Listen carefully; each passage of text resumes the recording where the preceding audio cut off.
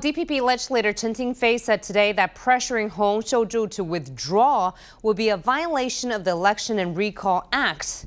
Justice Minister Luo Ying-shay promised an investigation if a formal complaint is submitted. According to Interior Minister Chen Wei-zen, the KMT has already notified the government of its candidate for president.